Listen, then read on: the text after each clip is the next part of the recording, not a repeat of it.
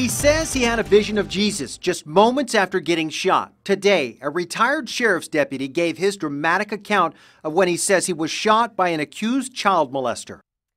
Ali Perez is one of two deputies who was shot last September in Lakeside. Good evening. I'm Steve Atkinson. And I'm Kimberly Hunt. 10 News reporter Marianne Martinez is in El Cajon with the vision that took center stage today in court. A dramatic day of testimony here in El Cajon. A man accused of shooting two sheriff's deputies came face to face with them in court. One of them was still bearing the marks of that gun battle. Retired Sheriff Deputy Ali Perez took the stand to recount the shooting that nearly took his life and the vision of Jesus Christ he believes saved him. Our Lord and Savior Jesus Christ appeared. Perez was lying on the ground, shot in the arm and chest, he says, by Daniel Whitsack. And I said, Lord, I trust you completely.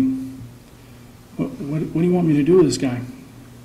And so he wrote me a note, and it floated. It was the most amazing thing. It floated like a leaf in the wind. It landed right on my chest. I picked it up, and it says, I want you to bless him.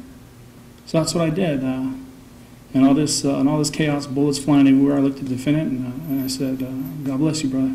Perez said he lost his gun, and Whitsack walked over to him and lay down on the ground next to him. And then he said, let's go together. And I was okay with it because I'm looking at Jesus, so it's going to be all right. So I said, okay, let's go.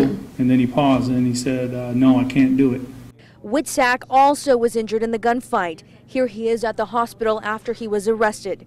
The day of the shooting, Perez was trying to arrest Whitsack after Whitsack's girlfriend accused him of molesting her daughters. In court, Detective Perez says he's lost all use of his injured arm. Now Whitsack's case is moving forward and he's expected to be arraigned in April. In El Cajon, Marianne Martinez, 10 News.